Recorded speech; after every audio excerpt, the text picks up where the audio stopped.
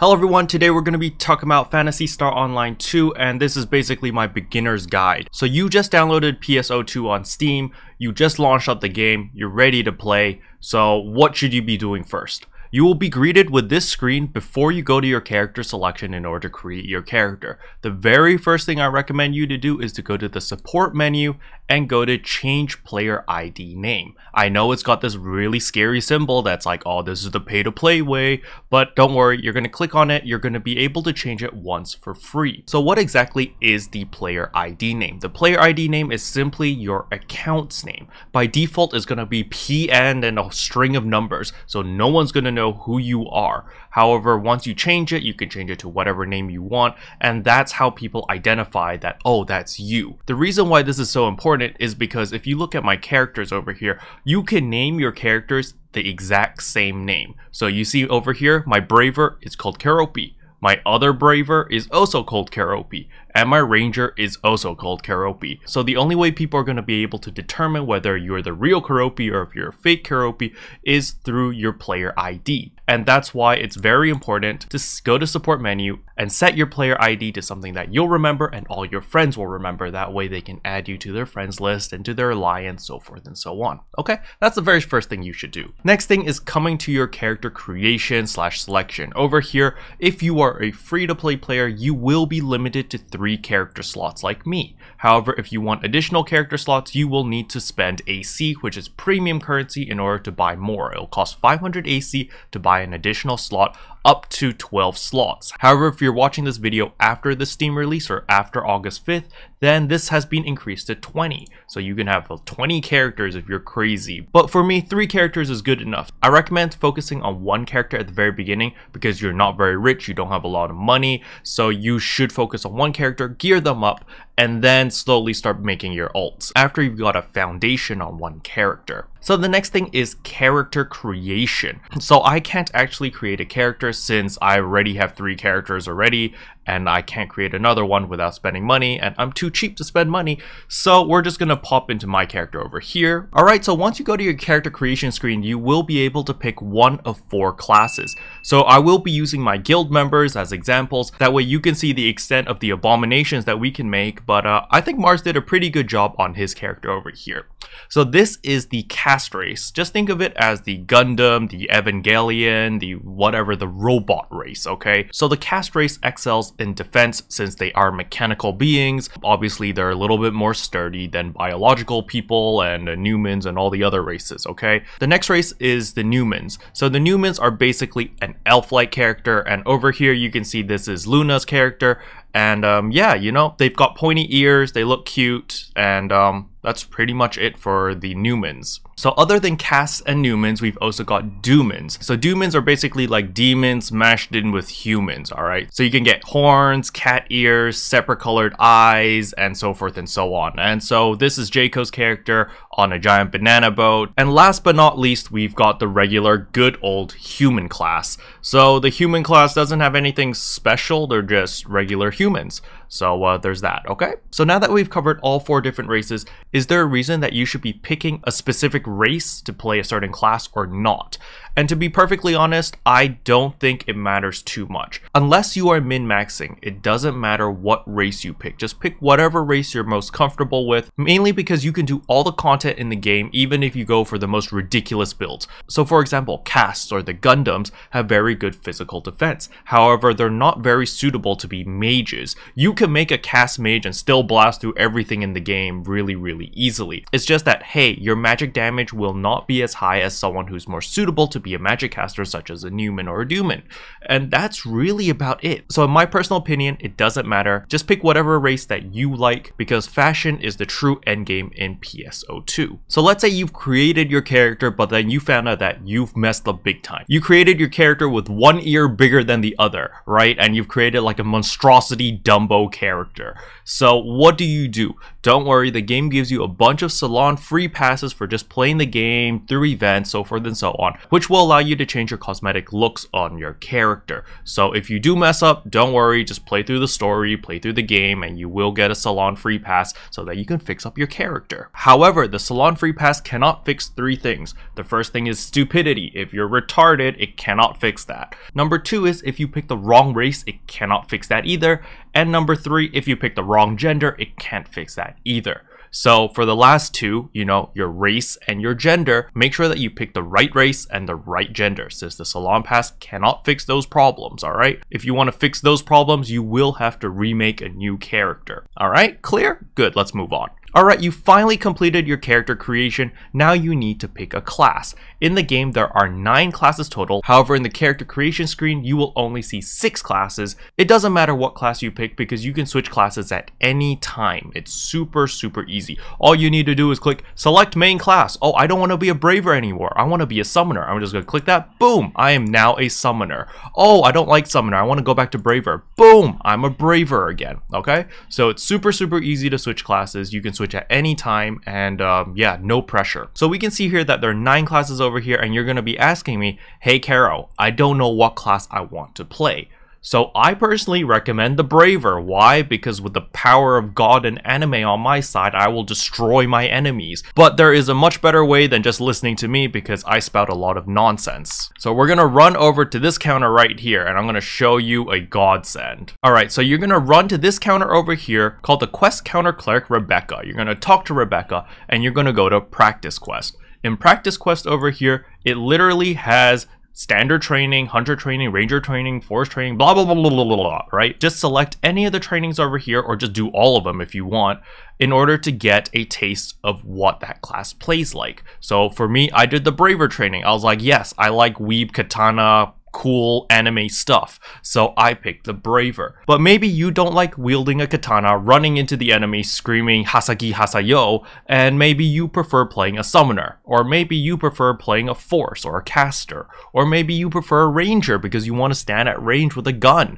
There are many different classes over here, and I recommend you to do the training for each of these classes to figure out what class suits your playstyle the best, okay? So once you create your character, recommend just start at the hunter training, or if you already sort of know what class you want to play, just do the training anyway so that you have a better idea on how the class actually works. Alright, so we finally created our character, we finally picked what class we want. How do we level up? So when you press your escape key over here, you go to the little globe here and you go to Ark's mission. You're going to notice that, hey, we've got main missions, daily missions, weekly missions, limited time missions, and tier missions, right?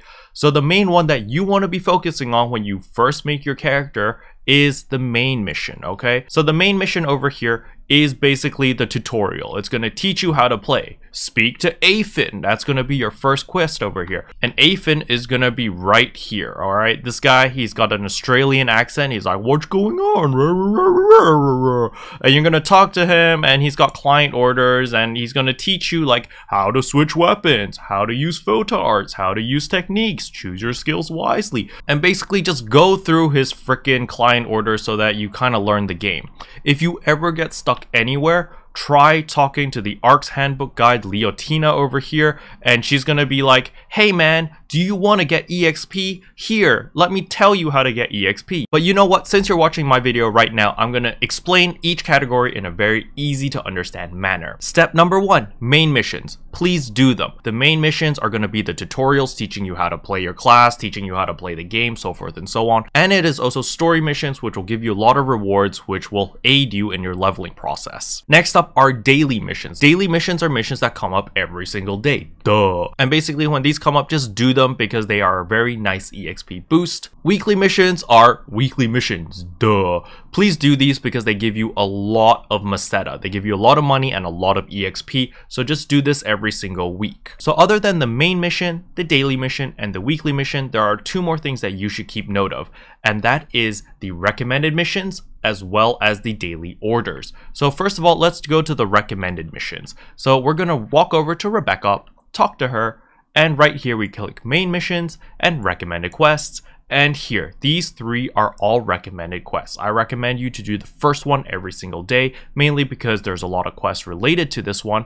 So just click on it and then you'll be able to select a difficulty. And once you select it, let's say I want to do super hard, it's going to give you 5 options. However, only the top 3 matter, and that is whether we want to accept the quest, we want to join a party on the current block, or we search for parties on other blocks. So if you just accept the quest over here, you're just going to accept the quest and you're going to be able to run in and go do everything solo. However, let's say that you want this game to be open to the public and you want people to join your game. You can tick the active recruitment message and then accept in current block. That way people know that you want to play with them and they will join your game. If you don't tick this, then people will be like, oh, maybe he wants to do it solo, and they might not join your game. And that is the recommended quest over here. I recommend you guys to do all of the recommended quests mainly because of this little box right here. There's a chance of receiving a gift when you clear these quests, and these gifts can range from EXP boosters all the way to keys. So what these keys will be used for is you can go into a solo dungeon if you have these keys, and you'll be able to get a ton of EXP, and that is probably the fastest way to level up. And so you kind of want to do all the recommended quests so that you get a chance of getting all these keys, and once you get these keys, you'll be able to power level really quickly. So last but not least is the daily orders. So we're gonna run to the side over here to my favorite NPC, Officer Fina. So when you talk to Officer Fina, you're gonna notice that she has an entire list of all these quests, and these quests over here will reset every single day. So you can see that the top 3 quests over here with the up arrow, with the daily boost arrow, will always be tied with the first recommended quest that you can accept from the other NPC. So let's go over here. We don't need to run all the way there. There's an NPC right here, but I don't really like her. I just don't like her, okay? But you can talk to her, click on main quest, and the recommended quest, you can see that this is seabed exploration, right? And we're gonna go back to Officer Fina, talk to client order, and you're gonna notice here, if you click the up arrow, you can sort the dungeons by name. So let's go to seabed, and you're gonna notice that, hey, look, the top 3 quests with the up arrows all related to seabed. Kill these guys, and kill these guys. And so this is always going to be the case. So it's super easy. So if you ever get confused and you don't know, hey, how do I complete that quest? Just sort through by the dungeons over here. So look, I go to forest. I'm like, okay, so these 2 quests are available in forest. I go to volcano. Oh, there's no quest there. I go to desert. Oh, look, there's a quest available. How much money does it give me? Oh, circuit, complete desert exploration. Hey, maybe I should do desert because it gives me 100,000 meseta, and so forth and so on. That way you can just filter through all your dungeons over here so that you know where each mission is, and that way you can complete your quests much easier without being super confused. Because I know when I started this game, I'm like, oh great, there's a whole bunch of quests I want to do, like, okay, circuit desert exploration, it has the name in it, so I'm like, okay, that's the desert map. However, for like maps like this, suppress ocean, I'm like, well, I don't know what map that is. So it's very nice to be able to sort through the maps over here so that you know exactly what map you should be doing. Alright, you may have noticed that I have switched to another character because there's a very important tip that I want to show you over here that not many people know, or at least I didn't know until much later. So let's say that you're talking to Officer Fina, right? And you're accepting quests. Let's say Circuit Dragon Altar Breakthrough H. And you're like, okay, sure, I want to do this quest because it gives me 60,000 meseta, right? So when you talk to the quest giver over here, you can check by going to main quest and expedition over here, and you're going to notice that when you scroll down to Dragon Altar, hey, it doesn't have this blue symbol over here. You see this blue picture with like a list and like a person next to it? If it doesn't have that picture, it means that you do not have a quest for that dungeon. And it's like, hey, wasn't that quest Dragon Altar something H? Why isn't it on Dragon Altar Exploration? And that's because it may be a submission. So over here, when you come to submissions and I go to time attack, and right here you're going to see breakthrough maneuvers, Dragon Altar H, normal, whatever, and this has the little picture of the list and the person. So that way you'll never do a mission that you've not accepted a quest on. So another example would be the desert. So I have not accepted the desert quest yet. So I talk to the quest giver, I go to main quest and expeditions, and you're going to notice that, hey, I don't have this symbol next to desert, but desert is a daily. However, once you talk to Officer Fina and accept her client order, it will have that picture. So we scroll down here and Circuit Desert Exploration, 114,000 meseta, right? So we're going to accept that quest. It's like, thank you for tackling this, blah, blah, blah. So once you've accepted the quest, again, we talk to the quest giver, go to main quest, expeditions, and boom, look, it's got the little blue symbol now. Once it's got the blue symbol, it means that, hey, that's a client order, everyone. We should be doing these missions. And that is a very quick and easy way to just browse through all the missions to know what quests you guys should be doing. So to recap, I highly recommend you guys to do the recommended quests, all of them, mainly because they give you the little treasure boxes, which has a chance of giving you the keys, which allow you to level up super fast. And the next thing is to go through expeditions and just scroll through the list over here and see any of the ones with the little blue symbol, which means that, hey, you've got a client order from Officer Fina for that dungeon, you should do it. And just blast through that one. Keep in mind that it will also tell you what difficulty you need to do it on. So you can see here that, hey, this client order is associated with super hard, not with very hard, hard, or normal. It has to be super hard. Next up again will be the main missions, the daily missions, and the weekly missions. The daily missions are always going to be associated with the recommended missions, so you can clear them all silly easily. Keep in mind that they are different based on your level. So my ranger over here is level 75, so my daily quest is going to be the same every single day. Clear an expedition, an ARX mission, or a limited time quest, complete a daily order, have a drink, use a booster, and clear all daily missions. It's going to be these 5 quests every single day. This will never change, okay? So all I need to do is the recommended quest on super hard. I just need to complete any of those daily orders. I need to have a drink, and I need to eat a food or use a booster, and I need to clear all 4 of these quests in order to clear the 5th one, and that is a ton of EXP that I'll get, as well as a bunch of items, okay? So that is the daily order.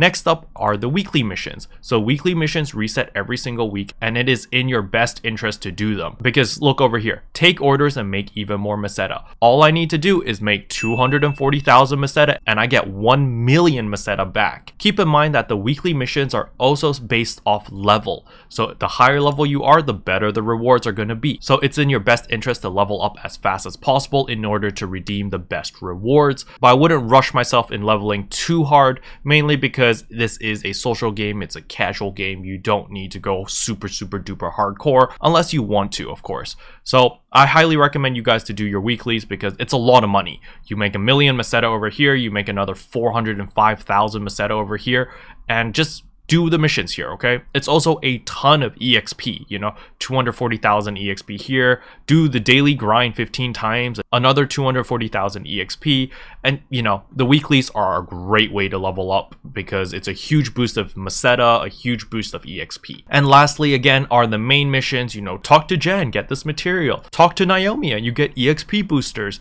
like, you know, just do these as well. These are all associated with the tutorial and basically teaching you how to play. So yeah, your priority list is basically weekly missions, daily orders, main missions, and that's about it. All right, so I know it sounds like a lot of information, but don't worry about it, guys. Just play at your own pace. It's a very casual game. If you guys have anything that you're not sure of, ask me in the comment section below. I'll make a video for you. I'll explain it to you. There's no worries. It's a very relaxing game. It's very casual. There's nothing hardcore about it. I know that the systems may be a little bit complicated at the very beginning, but once you get it, you actually realize it's very easy, okay? And if you ever get lost and let's say that I'm sleeping and I'm not available, always talk to the ARX handbook guide, okay? She basically explains everything in a very easy to understand manner.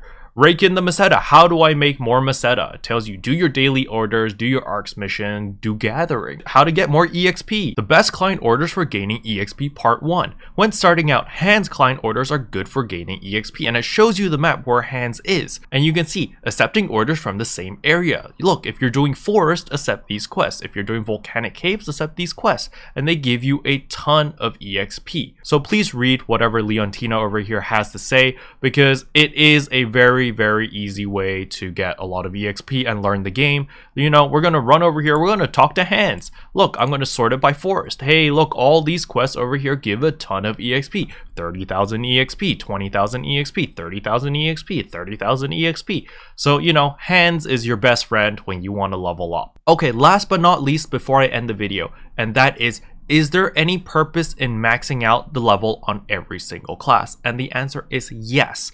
because you get bonus stats which are account wide, which apply to all your characters when you max out a class. So I will post up a little PNG image right now to show you that you can get a ton of extra stats if you max out every single class. So you don't have to max out every single class on all your characters. You just need to do it across the account. So for example, my character over here is a level 75 ranger, which means my other characters do not need to max out the ranger to level 75. And also keep in mind, you just need to hit level 75 in order to redeem these rewards. I know by the time that you guys are probably watching this video, the max level is 80.